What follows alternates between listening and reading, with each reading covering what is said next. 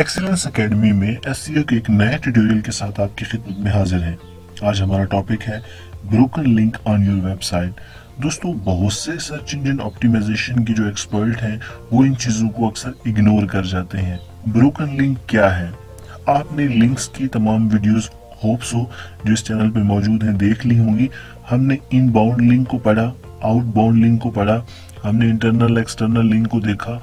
तो ये सारे लिंक्स जो आपकी साइट के अंदर मौजूद होते हैं, ये बाज़-औक़ात ऐसा होता है कि ये लिंक्स जो है डिफरेंट वजूहात की बिना पे रिमूव हो जाते हैं, जिनको हम ब्रोकन लिंक कहते हैं। मिसाल के तौर पर आपने किसी वेबसाइट का लिंक अपनी साइट के ऊपर दिया हुआ है। अब क्या होता है, for the period of time वो साइट बंद हो जाती है, पेजेस रिमूव हो जाते हैं, या उस साइट का स्ट्रक्चर वो लोग चेंज कर देते हैं।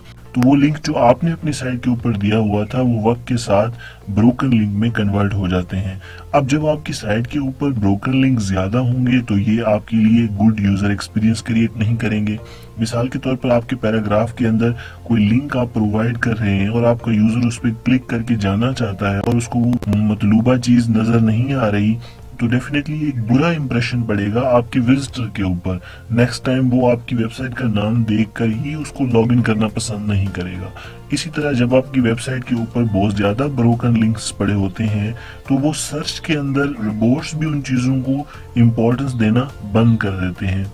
ब्रोकन लिंक एक तरह का वाज़े मैसेज यूं भी क्रिएट करते हैं कि आप अपनी साइट के ऊपर रेगुलर बेस पे ये काम नहीं कर रहे या उसे अपडेट नहीं कर रहे हैं। तो याद रखें, तमाम वो चीजें जो आप अपनी साइट के ऊपर क्रिएट कर रहे हैं, तमाम वो लिंक्स जो आप अपनी साइट के ऊपर क्रिएट कर रहे हैं, मैं बार बार ये बात कहता आ रहा हूँ कि आप अपने काम के खुद जिम्मेदार हैं।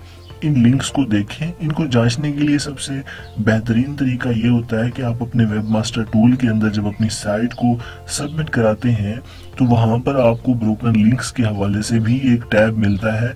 उसके थ्रू आप अपने ब्लॉग को, आप अपनी वेबसाइट के तमाम ब्रोकन लिंक को देख सकते हैं। वो आपको आइडेंटिफाई कर देता है कि ये लिंक जो है आपके इस वक्त ब्रोकन लिंक की कैटेगरी में पड़े हुए हैं। तो आप उनको वक्त के साथ साथ देखते रहें और अपडेट करते रहें ताकि आपका यूजर एक्सपीरियंस अच्छा रहे।